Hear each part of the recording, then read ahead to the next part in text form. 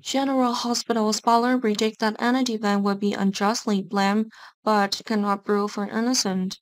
That is the fact that Anna is considered an insider, a traitor when working as a double agent of the DVX organization specializing in bad deeds.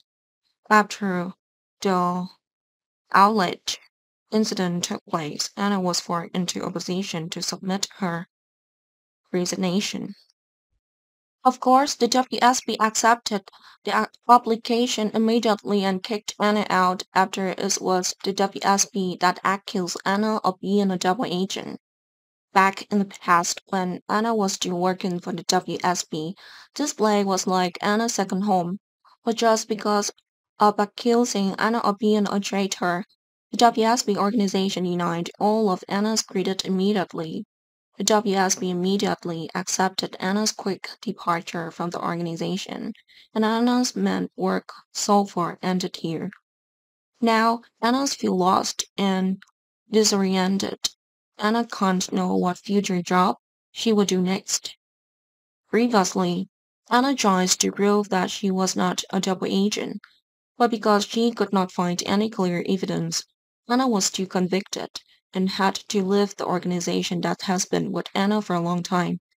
But luck will soon smile on Anna because Laura will be the one to give Anna a temporary job, that is to investigate the location of Nicholas Casadei for Laura. In order to do this, Anna cannot be a civilian. Laura asked Anna to return to being a police commissioner like Anna's past. Referring to Anna's previous work, she used to be a very good police officer in solving cases. The cases that Anna received gave very accurate and quick results. So Anna was very appreciated in the past. But now that Anna has left the organization, Anna has been expelled from the industry, and Laura will be Anna's supporter so that Anna's talent is used in the present time. However, after the shock of being kicked out by the organization that she used to consider as a help to WSB, Anna felt that she was no longer worthy of the role of a police officer, nor even had the courage to return to the police department. But Laura would be the ones to argue and convince Anna. Laura just Anna to be an honest policeman who was not doing wrong with her position. So Laura did not easily believe when she heard the WSB accuse Anna of being a double agent. This is completely a baseless allegation, and as a mayor, Laura's voice is more or less powerful.